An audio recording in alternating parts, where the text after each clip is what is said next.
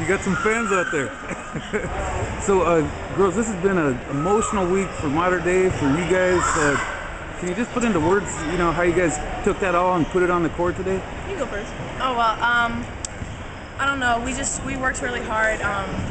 Our goal was to win a CIF championship. That's what we did. We had a tough week. Lost one of our friends and classmates, Reed Matthews. So it was hard, but we just, you know, we pushed through it and we had to win this one for her.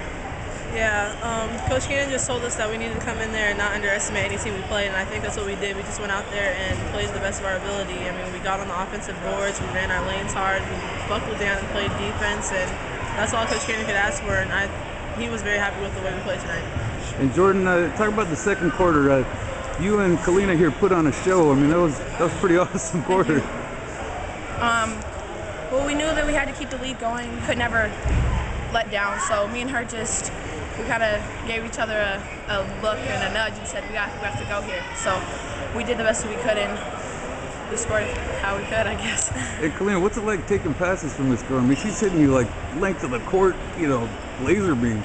Yeah, I mean, me and Jordan have been playing together for a while now, so we're used to playing with each other and playing against each other, so I know it's great having a point guard who can see where you are on the court.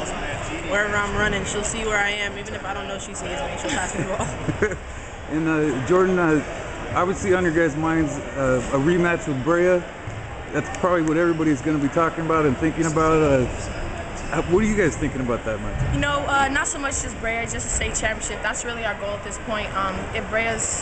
If we end up coming across paths with Brea, then that's what happens. But we're just trying to win a state championship now.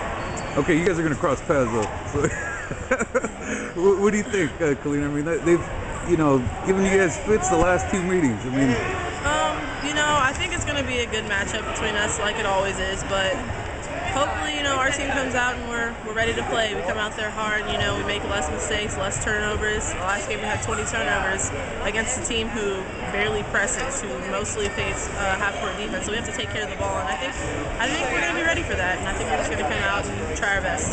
Congratulations, girls! Another championship for Mater Dei. All right.